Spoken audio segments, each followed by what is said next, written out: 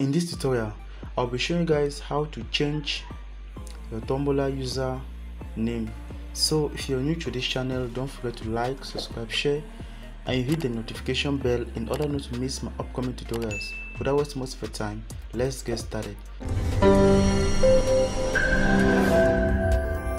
So the first thing you need to do is that you need to click on this icon up here, after which you scroll down and click on what? Edit appearance. Once you're there, you simply scroll down and you are seeing username, so you click on that, after which you can simply change your username. After that, you simply click on what? Save.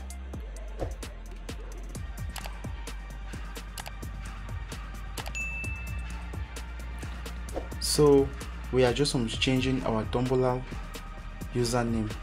Thank you guys for watching.